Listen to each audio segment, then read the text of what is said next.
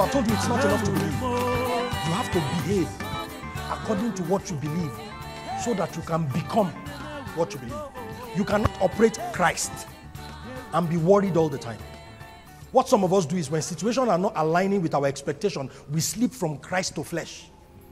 Then we evaluate ourselves from flesh and we begin to judge God based on flesh. Oh, there is still an empty grave. Oh, God, we believe no matter what, there is power in your name. So much power in your name. Move the immovable, break the unbreakable. Oh, this service was awesome. Miracle of the mind.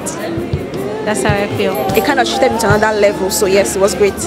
But like the most important thing for me was God's power is not substitute for God's wisdom. Power will not do what wisdom should do. Wisdom will not do what power should do.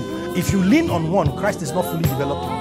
My takeaway from today's service is control FPM.